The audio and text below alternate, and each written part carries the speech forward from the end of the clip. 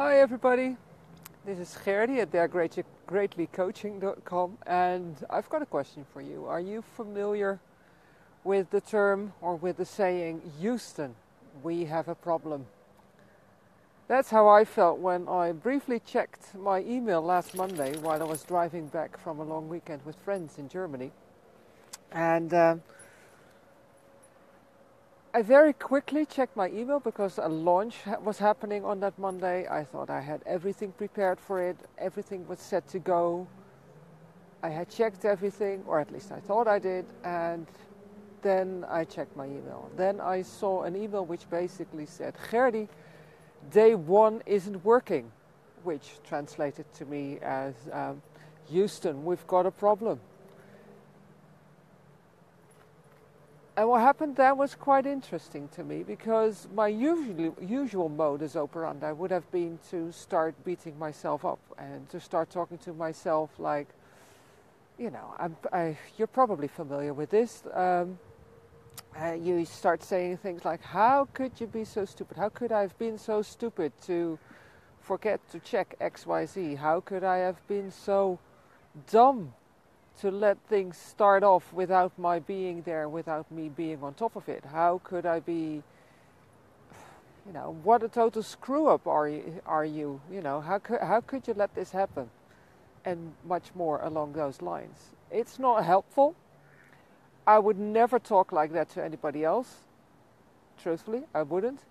So why do I talk like that to me? And that's not what happened on Monday, to my own amazement, really. What happened was I got myself to a parking area, and long live smartphones and the internet and a good connection on in a parking area along the German Autobahn. But I quickly solved the problem. I made sure the link was working. I made sure that everybody that is participating in the challenge got an email from me saying that I was terribly sorry, but something went wrong with the publication of the page that the link was going to. It had all been fixed and people could now go ahead with the challenge as planned. Like I said, to my own amazement, I was sort of kind to myself. I solved the problem. I did it quickly. I gracefully sent out an email as soon as I could. Remedying the mistake, and what was the worst that could happen? People would find out I'm human, and perhaps some people would drop out of the challenge. But looking at the numbers, not many people have. So, mistakes happen, and I'm fallible. I'm human. Get with it, Ger. That's just what happens. And I found that all the while that fish are jumping out of the water. I'll just show you where I am. See? And you can also, I don't know if you can see this, but that's snow up there in the mountains. We've had a lot of rain and the temperature dropped a lot over the last couple of days. So there's snow up, I don't know, from up above, I would say 1800, 1900 meters. You can see a little bit of snow behind me as well, probably. Although the light is not too good. Anyways, so I've been working on being kinder to myself, allowing myself to make mistakes without, going into a rant against myself and calling myself stupid and dumb and whatever.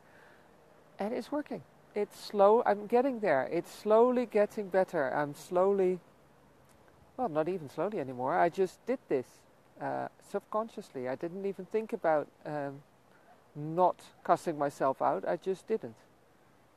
So my question to you is, are you giving yourself the breaks that you would give other people when you make a mistake? Are you giving yourself the break in life that you may have to give yourself when you come to the conclusion that you have been living the life of somebody else, living up to expectations, somebody else's expectations for a long time, and you are starting to ask yourself, how could you have been so, fill in the blank. Give yourself a break. Be kind to yourself. You can't change what is past. You did your best. You lived, and you acted to the best of your abilities, and to the best of your knowledge. At least I'm assuming you did. And if that is the case, give yourself a break. You deserve it. That's it. That's my message for today. If you're ready to give yourself a break and want to start moving towards the life you want to be living, why not join me in the Live Your Own Masterclass that is starting on October 2nd? And you can find a link to that in the comments below. I'll post it there. So that's it really. Let me know if you're giving yourself breaks, whether or not you agree with me, that that is a much kinder way to treat yourself than just being so hard on yourself. No need to do that. All right, that was it for today. Hope you have a good one. As always, go there greatly. Bye bye.